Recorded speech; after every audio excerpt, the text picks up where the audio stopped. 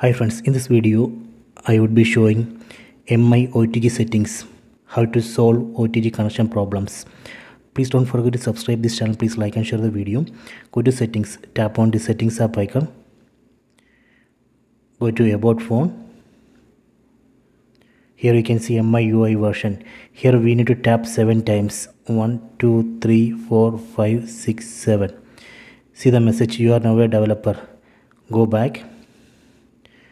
Now under settings, go down, select additional settings.